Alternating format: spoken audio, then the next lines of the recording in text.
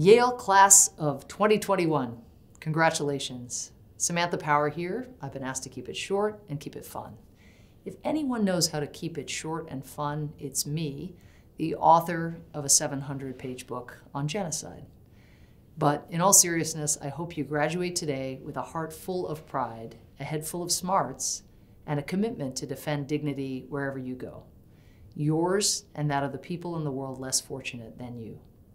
COVID-19 has taken so much from us, but it's also given us something, a broadened sense of empathy. This is a rare moment in time when everyone on planet Earth has had their lives changed together. We all got a lesson in what essential really means. And as you leave Yale today and this pandemic breaks, I urge you not to lose that empathy. Your concern for a world outside of your own is the key to living that big, fulfilling life that you seek. Congratulations, Yale class of 2021.